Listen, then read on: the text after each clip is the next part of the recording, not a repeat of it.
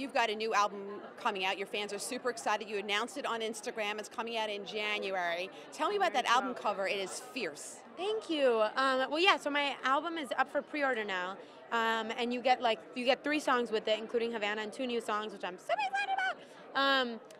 And they're all my babies, and they're all my children. And so the album comes out January 12th, and I'm super excited. And the album cover is basically, I did this photo shoot in Miami, and that's where all the pictures came from, the Havana artwork. All the artwork came from one day in Miami. And I really, really wanted it to be in Miami because I feel like so much of my culture and so much of my personality and so much of what makes me me is in that city and in those people and in my family. And so it's that picture was shot in like this Cuban supermarket, and I was wearing like my sandals that I've had for like 6 years. Those are the sandals in the picture, and so it's just very like raw. And I think that I was caught between 2 covers, and I chose that one because I felt like it had the essence of what this album is really about, and it's me just kind of being like, this is who I am, like it or not, you know, and this is me. So.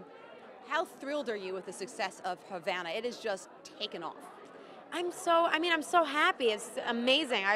There's no way that I could have ever imagined that it would have had a reaction like it had. And I just think for me, I just wanted to, this year, just put out my music and work on my music and make my album. And I think that, how people have embraced it and have embraced my music, obviously it means so much to me. So it's amazing.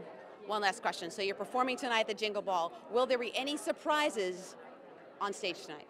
What can we expect? Well, I mean, I've never performed here in Madison Square Garden in New York by myself. So that's a surprise in and of itself, isn't it? So yeah, that should be really great. And I'm just excited to be here. There's so many amazing names that are going to be here tonight. I'm honored to, even be a part of it.